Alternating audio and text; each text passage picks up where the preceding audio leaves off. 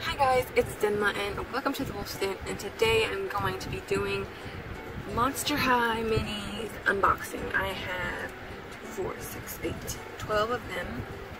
I got them from my Toys R Us haul, which should be up before this one. This is all they had left. I even asked if they had any more in the back because I would have bought them all, because I'm trying to get them all. And as you can see from the box, it doesn't even show all of them. It just shows some of them. I know this is 70 plus of them to collect there. So that's a mini 70 plus. And this is season 1 or series 1, which I think there's 3 series out. I've got some series 2, but I don't think I have any series 3. Unfortunately, I think Monster High is actually coming to an end, which is sad because that was my favorite doll line ever. Ever After High basically discontinued a couple of years ago, and kind of merged into this Enchantables franchise now. But Monster High wasn't even at Toy Fair this year, which is not a good sign.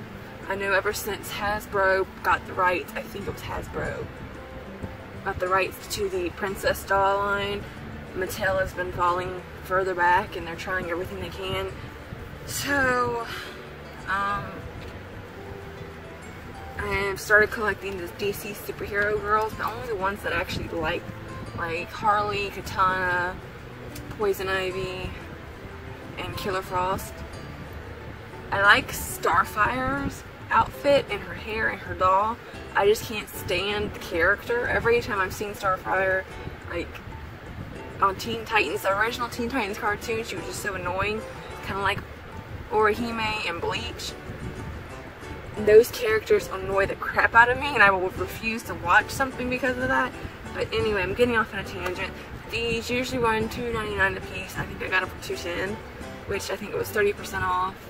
The store wasn't in its final days because it was everything was between 30 and 50% off. So next time I go back, if I go back before they close, I'm going to get Ivory the Tiger, which is the white version of this guy, so I can have both. I checked the price on Ivory, which is like the white tiger version of this, and it's a Toys R Us exclusive, I'm sure.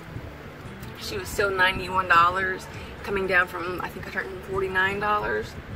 So I'm gonna wait a little bit longer. They had about 10 of them all around the store, so I'm gonna see if they come down any before they actually go out of business. If not, I'm just finding one online.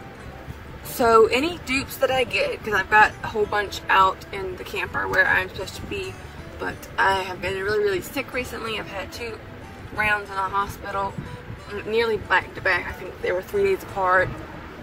Gotta love health issues. So I'm recovering in here where I can be supervised, and I'm gonna make sure if I get any dupes, then I'll post them on eBay. I was thinking of posting them on Poshmark, but everything on Poshmark has a flat rate shipping fee of $6.95, and I don't think that's fair to ship this little thing for $6.95 when you can just ship it for like maybe $2 or $3. That's just not right. So if I do post them on eBay, I will post the links down below in the comments and pin it, or in the description. I don't know. I'm going to be going through a lot of my like little knickknacks, like my Tsum Tsums and these, and if I've got dupes that I have, like I said, they'll be going on eBay to find new homes. So I have 10 to go through, so hopefully I won't get any dupes, but you never know. So let me get some scissors. What time is it? It's 1 o'clock in the afternoon, so it's lunch break in the PCS mining company that's way down the street. It's lunch break, so you'll hear a bunch of big trucks going by because they have their big work trucks. They come into the city, this isn't really a city, and just here to eat, or they go into town to eat. So basically I want every Claudine or any of the Werecats or Rochelle or Abby. I don't care if anybody else. No. I think this is the Ivy, or Venus Ivy. Thinking of Gotham. This Gotham past few episodes. Oh my gosh. Venus flytrap. Okay, there's her locker.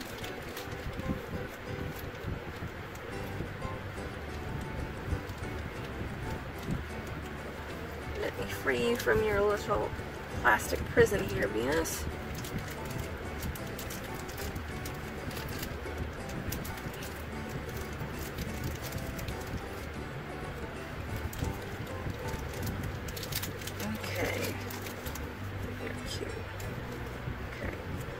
See if I can identify which Venus this is, because I do have rarities and these sets. So let's see. The blue skullet means common, the pink one means fantastic find, the yellow is frightfully uncommon, and the purple is a special edition. So let's see, or not those. Okay. This is Space Monsters Venus, and she is a fantastic find. So she's not a common, but she's not uncommon. Anyway, this is Outer Space Venus. Her hair is, and all of her actually, is quite metallic, except for her face. She's got her little teal eyes, and like the reflect in them is like a little swirl. It's pretty cute.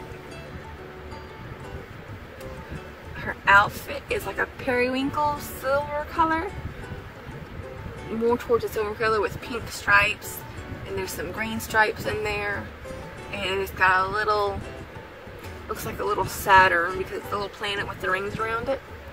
So, and there's her little booty, and she's got a number DTJ58. I don't know if that corresponds to anything.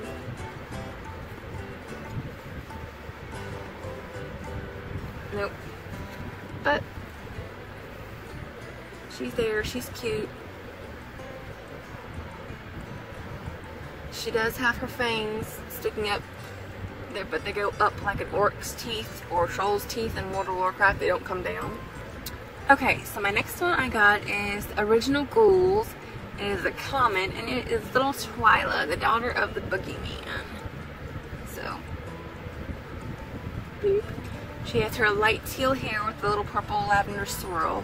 She has a cute blue dress on that has a neon green spider web on it, and there's a little black bow hanging down from her neck and a little heart just randomly placed up there. She's like got little teal that almost matches her hair shoes on it, and if you can see, there's little black marks coming up. Those are supposed to be like smoke or shadow lines because she does live in the shadows, so to speak, since she's a daughter of the Boogeyman. Her eye reflex are kind of weird. They look like light bulbs almost, but I think they might be like skulls just without the eyes. You won't be able to pick up that close with this camera, but she is cute. Their bodies are slightly posable. You can move them left or right, and she's all matte everywhere. Nothing's metallic. And there she is. I might actually have another one to her in a 3-pack that I got, so she might be finding a new home. Oh my gosh, this one's a Caddy! I love Caddy. I love her, like, she's a black cat, and she keeps around a shard of broken glass because it's supposed to be unlucky, but she always brings her luck. Oh, she's so cute. She's not even out of the plastic yet, and I'm like fangirling over her. That was probably one of the best movies that Monster High released, was the Boo York one. The music in it was just amazing. I think she's a Space Ghouls one. Yep. And she is a common, but that doesn't matter because all caddies are best caddies. She is a solid black cat. Her skin or fur is matte, but she's got silver boots with black stripes on them or laces. She's got this light pink dress. She's got pink eyes, and her eye reflect is actually a music note because she sings. She's a performer. And her hair is a shimmery metallic pink. You might be able to see it. And she's got a silver and black wristband right there. Oh, she's so freaking cute. God, I love Caddy's design. This one is a pattern Ghoul Rochelle, who's a gargoyle, and she does have French accent and animations, and she is a fantastic find. She is wearing her whole body actually is gray and pink stripes, which is her basic color palette for her outfits. And her eye reflect is a fleur-de-lis, which is a very common French symbol. I can't remember what it stands for at the moment, but I'm sure you guys will know in the comments.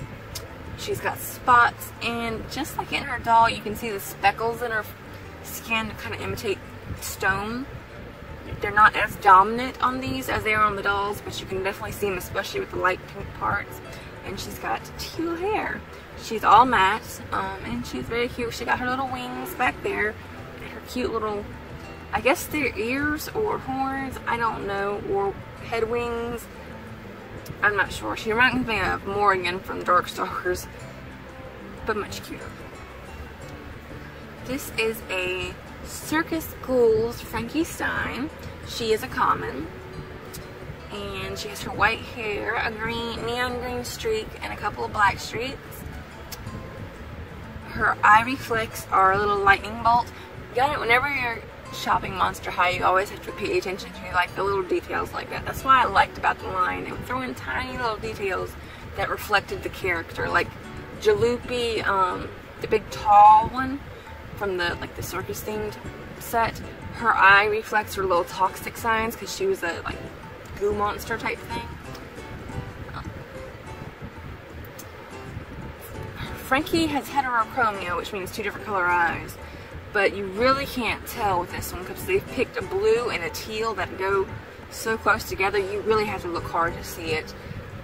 They did leave her little scar right there. That's what that little thing is. She's got these eyelashes that come out to like a little ball point. That's why they look so weird. I don't think the camera might pick it up, but maybe not.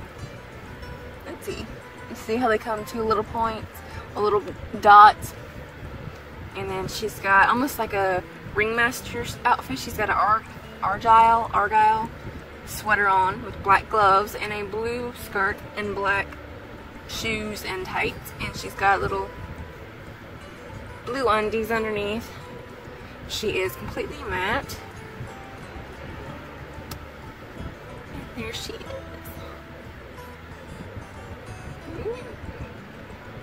There we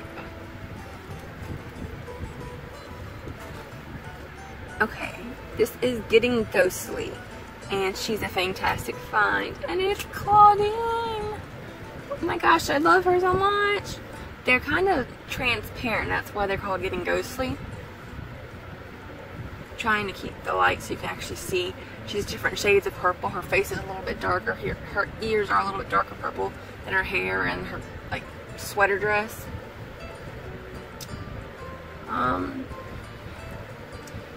I think her face has some metallicness to it. It looks like it, but it's very, very light metallic if it does. But there's her little booty, her hair, shaking from side to side like Ariana Grande. Let's see, and her eyes are brown, and if you can tell, they're they're crescent moon reflex. So, I got a Claudine. You're so cute and adorable, and the only reason why I watch the show anymore because it's ridiculous. This is a Ragdoll Ghouls Cleo. She's a fantastic find, which means she's not common but uncommon, and she's got little blue button eyes, kind of a la Coraline of the Mother. Under this eye she has a little diamond, a teal diamond, teal jammies with yellow tipped feet. There's stitch marks all over her body, and that's about it. Nothing else. There's no eye reflex because, like I said, they're just buttons. But she's got her little hairband on, her little gold, well, they're yellow highlights. They are metallic, so I'm not calling them gold. There she is in all her little Monster High glory. Okay, this one is only Draculaura, I think, is freaking adorable. She is a Candy Ghouls Draculaura. Her hair is pink metallic with glitter in it. She's got a black dress with sprinkles all over it, and there's a donut right in the middle, but it's underneath the sprinkles, so you can't really see it that well unless you see it in person. She has heart reflex in her little purple eyes. She's supposed to have, yeah, there she is. She's supposed to have a little heart on her cheek, and she's got this little black bow that's got a heart with, as you can see, it's got little fangs in it. She's a vampire, a vegan vampire. She's got little pink shoes.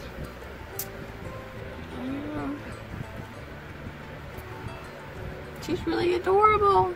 It's the glitter hair that I love glitter. It's so freaking cute. Like I said, she's a common, but I mean, look at that. How could you not love that? Oh, I might just take one I have a dupe of and paint their hair with glitter. Oh, I got glitter in a whole locker. Okay, here we have a ragdoll ghoul Laguna. She's the daughter of this creature from the Black Lagoon, the Blue Lagoon. She has green buttons for eyes, her blonde hair, which usually has a teal streak in it, but they don't have that in this version. And she's got her light teal seafoam kind of colored skin. She's got a green sweater dress on, not green, a pink sweater dress on with pink booties. And there's a little blue patch with hearts on it on the middle.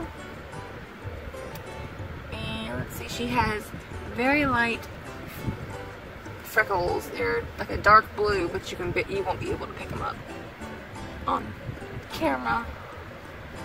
Nope, nope. No, where's the viewfinder? Yeah, no, it just gets blurry. So, Laguna isn't one of my favorite characters, but this is kind of cute. If you catch it in the light, there's an imprinted number down here underneath the barcode. And if you look that up, it will tell you which one it leads to. A lot of people have like a list of numbers, and they'll go through the box and see, hey, I need this number, so they pull it out and they know which one it is. So I know with My Little Pony blind bags now, they have little holes, like you can pin holes that you can kind of see what you're getting. But I mean, if you don't find the one that you want after a couple of tries, just go on eBay and find it loose. They're up there and they're usually pretty cheap. So I just like the fun of opening the blind boxes, even if I get a dupe. And this is my last one. This is a common. This is one of the Getting Ghostly Ghouls. And this is Ari Hauntington. I was trying to decide whether it was Spectra and Ari, or Ari, because they have very similar designs in these little things. But the catch is she has music notes for her eye reflex, and Ari is a pop star. So I'm assuming it would be Ari. She is a magenta color compared to the Claudine.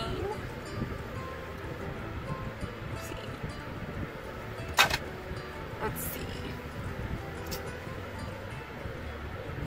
She's like, everything on her is metallic, just a very light metallic, but her body seems to be a little bit lighter than her head and hair. So, but she's got a little mouth open like a surprised look. There she's very cute, and she's the last one I have to open until I can find some more. So no dupes on this one, I don't think, except for that one from earlier. I'll have to check. Alright guys, so that's it.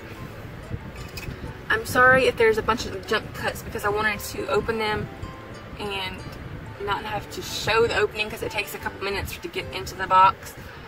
But I wanted to show you the end result, and there was at least 3 or 4 of them that I really liked. So the Candy Ghouls, Draculaura, the Getting Ghostly Claudine, those 2 are probably my favorites. So yeah, if you would like to see more unboxings, comment below or like the video. If you'd like to see me react to any type of video or song, make sure you comment that below as well. If you like Monster High, be it the new Monster High or the old original Monster High, who was your favorite character of all? If you had to pick one, no, top 3. If you had to pick top 3, who would they be? Mine would be Claudine, Caddy, then Abby. I love all the cat girls, but I love Caddy Noir, however you say that word, the most, because she's a black cat. I love black cats. And then Abby Abominable, I just love her design. So those would be my top 3. and I would love to hear yours.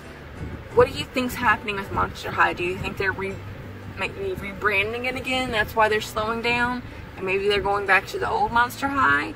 Or do you think they're putting it in the towel and calling it quits for this franchise? Because it's been going on for about, what, 6 or 7 years. It's had a good run, but I really thought it would last a lot longer than that, because they're still really popular, especially with older people, like adults. We love Monster High. I'm on several different Facebook groups for Monster High, and like custom Monster High dolls and stuff like that. So it just sucks to see something that you love like end. So I liked Monster High because they celebrated your flaws instead of you having to be perfect in every shape and size and in every way. If you had like a scar, or if one eye wasn't the same color as another, they celebrated your flaws. And that was a good thing, like a good motto to do with especially young girls nowadays that are cutting themselves, going bulimic or anorexic because they want to look like the models on TV and everything that's photoshopped. And it's horrible because it's just not a good environment. But that was like the most positive thing about Monster High. I really liked that. Even Ever After High with the princesses and the princes or whatever and all that, the royals and the rebels, they still didn't push the whole you have to look a certain way to be beautiful, beauty comes from inside type of deal. That was kind of like their motto for Ever After High, and I really like that. And Mattel did a really good job with these, and I know the creators, the designers, put a lot of hard work and effort into designing each doll from both series. And I've got a few of the Enchantimals dolls, and they're pretty cute, but it's just,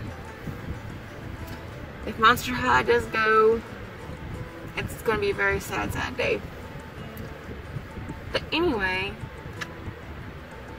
other than that, if you have any constructive criticism, you can put it down below. I always take it and try to put it in my following videos, try to apply it as much as I can. I know the lighting isn't that good today. I don't know why, because I've got a lot of natural light. It keeps flickering in and out. But I do have a new camera. It was, well, new to me. It was my dad's old camera. It was it's a Nikon. It's a big fancy camera. He got for a gift, and he bought a new one because for some reason it was acting up. Or this older one was acting up, but I didn't find any flaws with it. So I want to try to use that for vlogging and stuff like that, but I still have to get used to it myself because it's got zoom, it's got all these modes, and I have no guidebook for it, no like, what does this symbol mean and all that. So I've got to practice with that a little bit, so hopefully the video quality will be a lot better coming forth. I have figured out a way to take you guys with me for vlogging, like when I go shopping and stuff, because when I shop with the electric cart because I can't walk for long distances of time because my back starts hurting, and then that makes me have to tense up and breathe weird, which screws up my heart rhythm.